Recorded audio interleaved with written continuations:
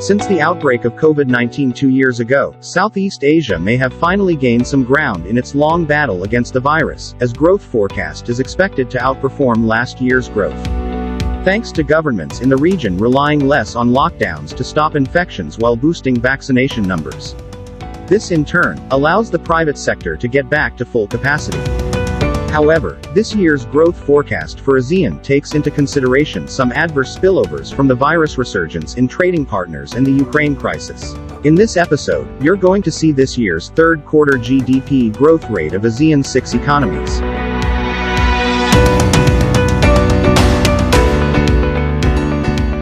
But before we move on, don't forget to give this video a like and subscribe to our channel for future updates. So, let's begin.